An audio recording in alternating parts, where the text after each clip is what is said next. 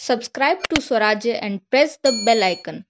President Donald Trump enunciated that he'll relinquish power if the Electoral College affirms Joe Biden's win, but signaled he may never formally concede defeat and may skip the Democrats' inauguration.